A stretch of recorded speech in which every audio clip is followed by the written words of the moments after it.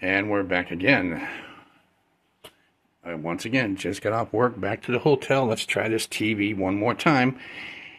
And you know what's sad? I've been fighting with the front office over this TV for the last week. And they keep saying, "Oh, somebody's going to come and, the guy's going to come, maintenance going to come by and get you a new TV." Yeah, I've already threw $350 at him last week. And then earlier today, I threw another $370 at him, $380. Again, no TV. Let's try this again. Power on. And wow, it doesn't look like the backlight even. Now the backlight just turned on. And no signal on HDMI 2. But we're going to fix that. Let's turn the PS2 on and see what happens.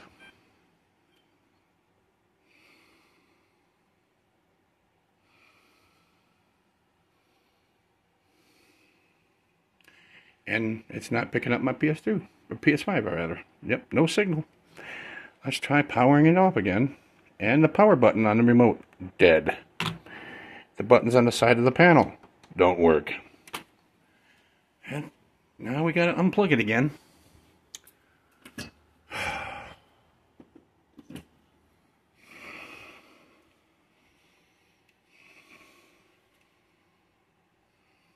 And it's doing that flashing diagnostic code in the corner.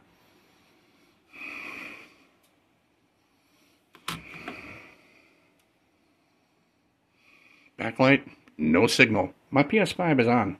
There should be video output. And the power doesn't work on the remote. Gotta unplug it again. And plug it back in. Okay, 1, 2, 3. Okay, it flashes green 3 times.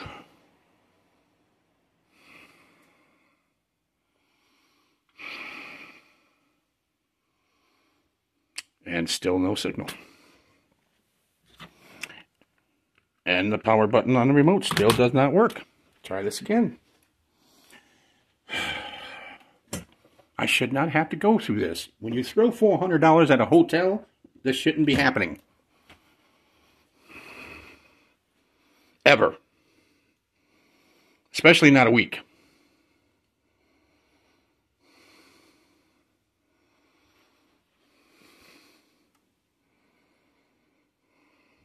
And the backlight turned on and still no signal. And the remote and still won't turn off. I just gotta keep on unplugging it and plugging it back in until it freaking decides to work, if it's going to.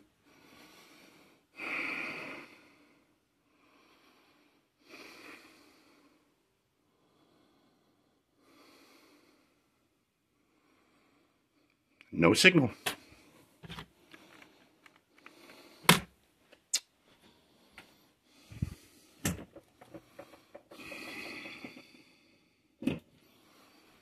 This is ridiculous.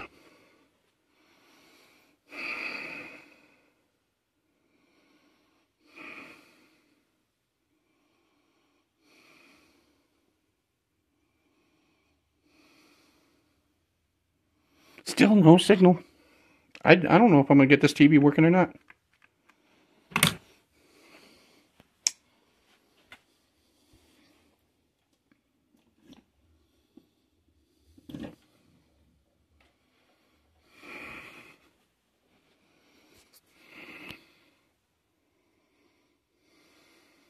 What a joke.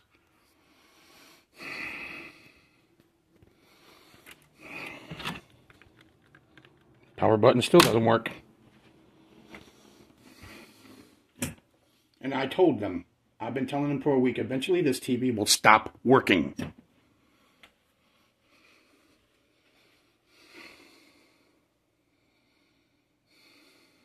Okay, now, it didn't automatically turn on. It flashed the green code 3 times and then turned red. That means the power button will now work.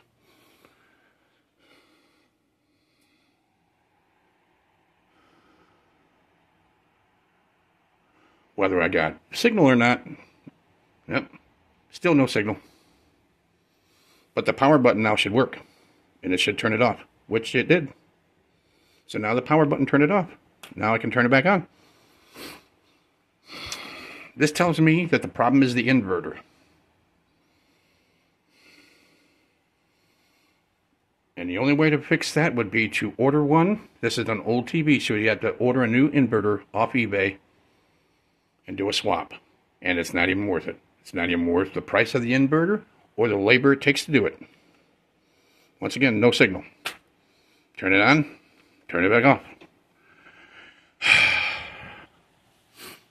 This is insanity.